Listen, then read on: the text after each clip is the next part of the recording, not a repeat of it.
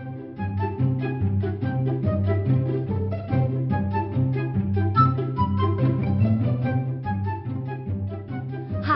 I'm Allie Stoner. I am a junior here at ORU. I'm studying nursing, and I was ecstatic when I found out that Lacey and Brandon were running for SA President and Vice President.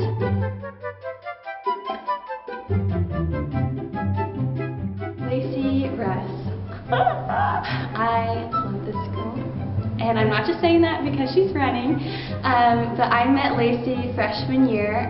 We were on a Music to the Nations mission trip to Indonesia. So I had a few months of learning who she was on the band end of things. And when I heard her sing, I was like, whoa, this girl is good. She kind of sounds like Sandy Patty. I don't know if you know who that is, but she's like 50 and she sings like opera, but Lacey was like 19 and her voice was like, whoa.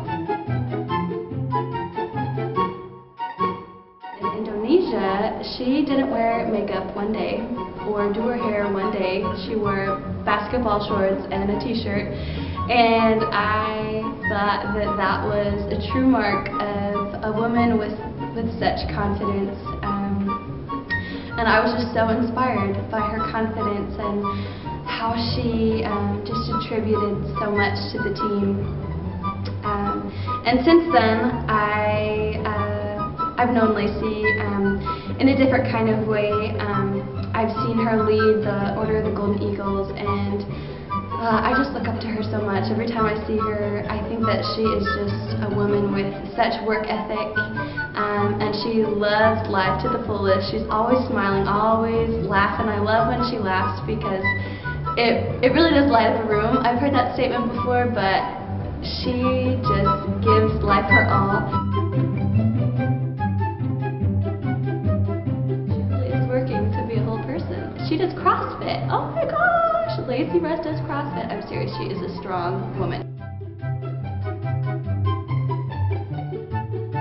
She is going to be an incredible leader in the way that she cares about people, and just the creativity that she is led by is going to be one that is really going to lead this university, because her heart is for this university and she strives to be led by the Holy Spirit.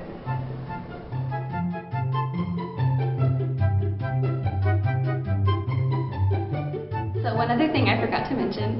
So, okay, Lacey Russ is a country girl, in case you didn't know. And on top of that, she drives a yellow Bug.